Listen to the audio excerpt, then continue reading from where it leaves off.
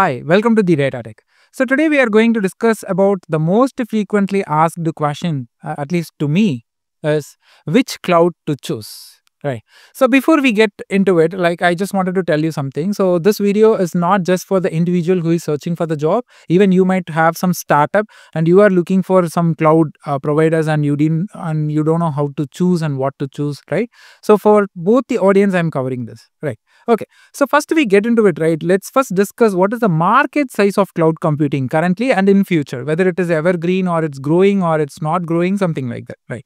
So this is something that I wanted to show you. If you see here, all these dollars are in billion. Okay, just a second. Let me change the color. So they are like in billions. Okay. So in 2022, the market size of cloud computing is 480 billion, right? So the complete market of cloud with respect to the projects, with respect to the resource, with respect to the demand and all those stuff, it includes of everything. Okay. Sorry.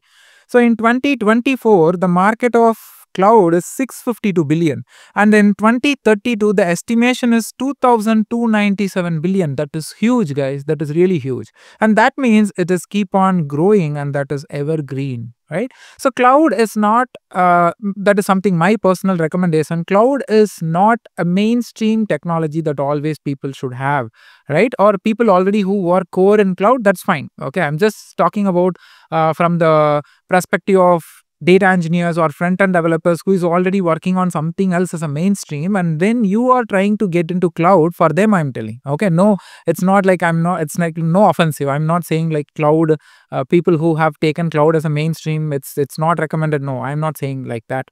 Okay, so people who already have a mainstream technology, right, like data engineering or front end.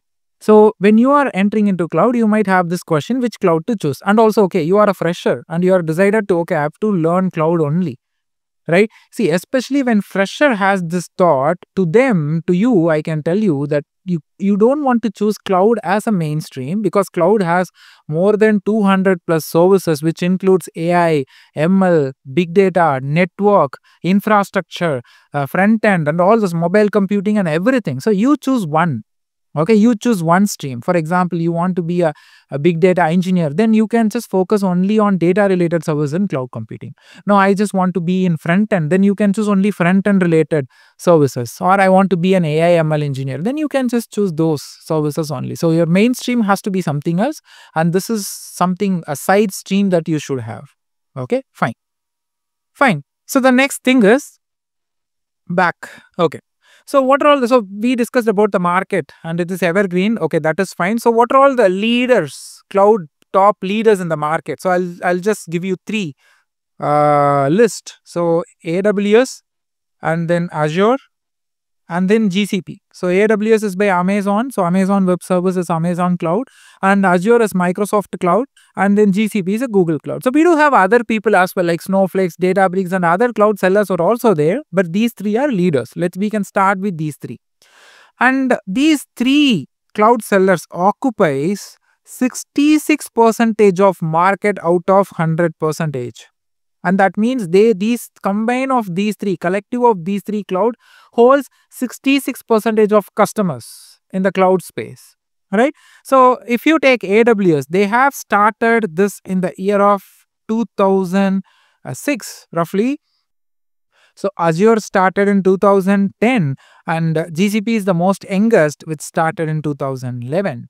Right, and as AWS holds around 31 to 32% of market, and then Azure holds around 23 to 25% of market, and GCP holds around 10 to 11% of market. Okay, so because GCP is so younger, and then like they do have their own unique customers, so it's not like based on this percentage, it's not like you have to choose only Amazon, not GCP. No, it's not like that. We do have so many other things to discuss. Okay. So this is the market share, like how each of this company holds. And if you take the services, right, they have services for everything. They have storage service, they have AI service, like they have big data service, they have front end, and then machine learning, and many more services, guys. So as I said, they have 200 plus services. So, and that means you cannot choose whether I can go for AWS because of this service which is not there in GCP. No, you cannot do that because almost 99% of the services available in all these three cloud sellers. And now let's discuss about the services. So do they is there any service shortage like Amazon gives one service and GCP doesn't give, and Azure has and Amazon doesn't give? No, it's not like that. See, for example, if you take AWS, Azure and then GCP. And S3 is like a file system. It's like an object store where it stores the data in a distributed manner. Okay. So similarly, Azure has Azure Blob Storage and Google has Google Cloud Storage. So that means they have the service. What AWS gives, similar service we do have Azure and GCP. And EC2, it's like a virtual machine where you want to have Linux or you want to install Windows. You need a virtual machine, right? So Amazon gives that in EC2 in the name of EC2.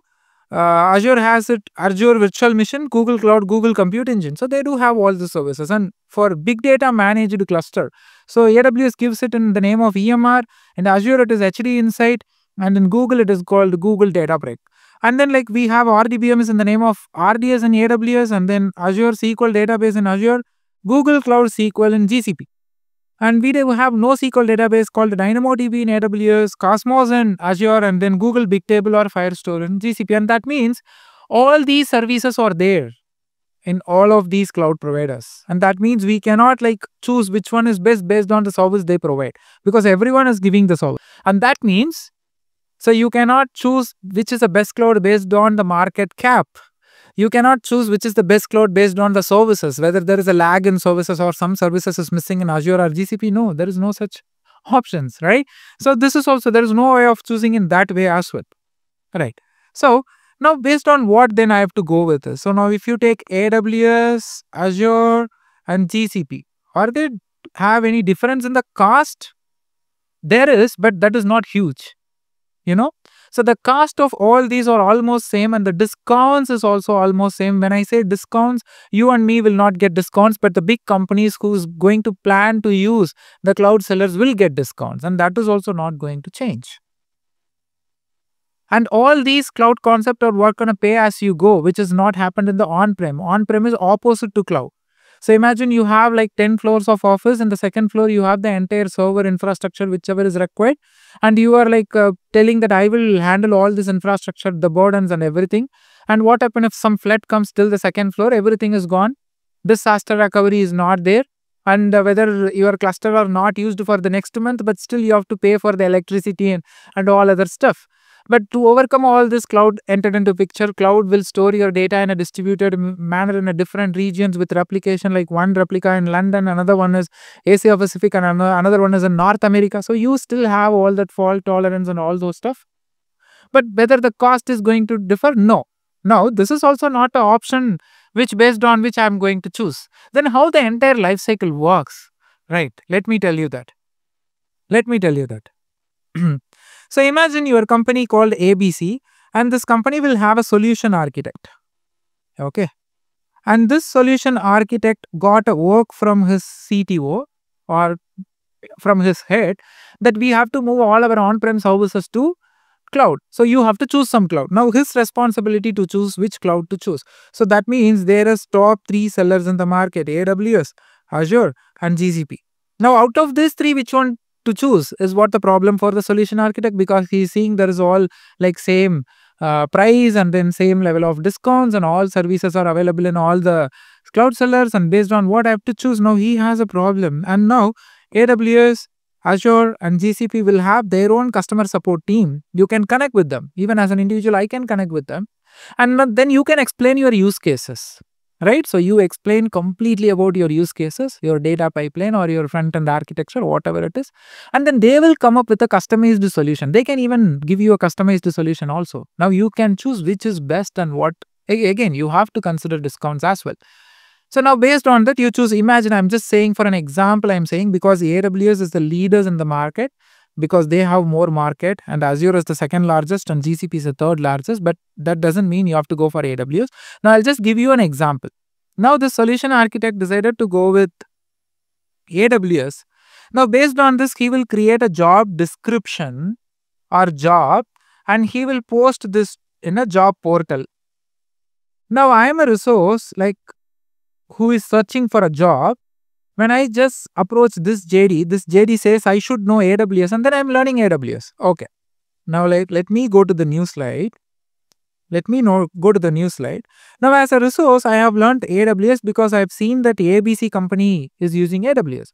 Now after learning that AWS, now I'm just approaching to that ABC company, and there is a chance that they can call me because my resume has AWS. Now I'm just trying to apply for Uber by knowing AWS, but imagine Uber is using GCP, but just an imagination. Now here I cannot apply.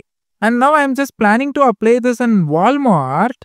And then given the condition Walmart is using Azure, and that means you cannot apply here. Right? You cannot apply, right?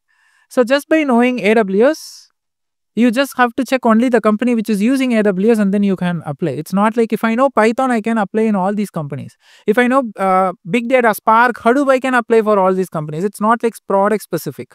But AWS is product specific, right? It's just a unique vendor that you are aware of. Right? So now, what is the solution for this? That I have to attend all the companies, like across all companies, whichever the cloud computing that they are using. Here the concept comes multi-cloud.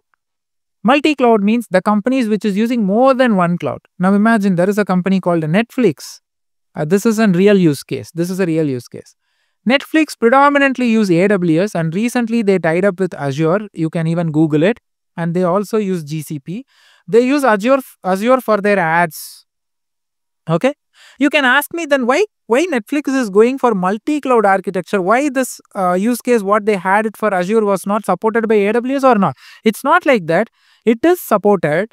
Okay, it is supported, but there could be some reasons. For one of the reason I can tell you is the company Netflix decided not to go with vendor lock-in. When I say vendor lock-in, it's not like it should not be a vendor specific always. Imagine they use only AWS, and at certain point of time, they realize that their 90 to 95% of their complete system is in AWS. Now AWS can raise the charges, right? And that is not that easy for us to migrate from one cloud to another cloud. Minimum it takes 3 years. Minimum companies will start with a 3-year of plan to migrate from one cloud to another, and surely it will be get extended.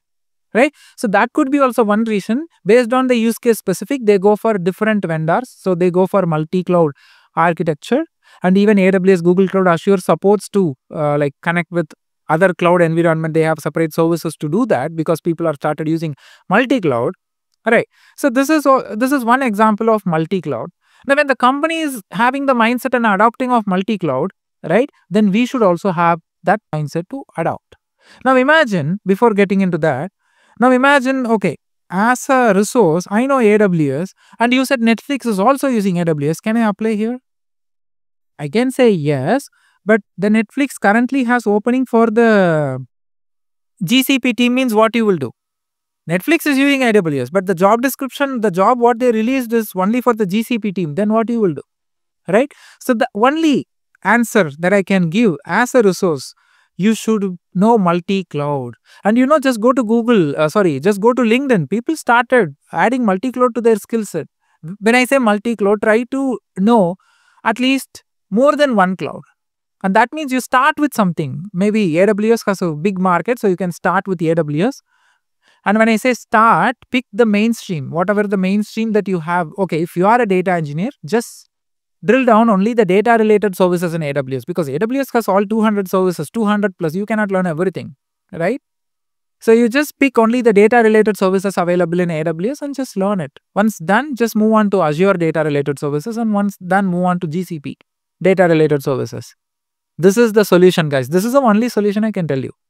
Right? So multi-cloud is the only answer for the people who asked me which cloud I have to choose. Just start with one and then move on to next.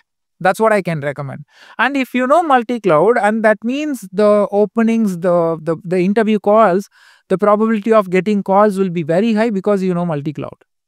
Right? So that's all, guys. So that's the complete agenda of this video. So we have learned so much thing.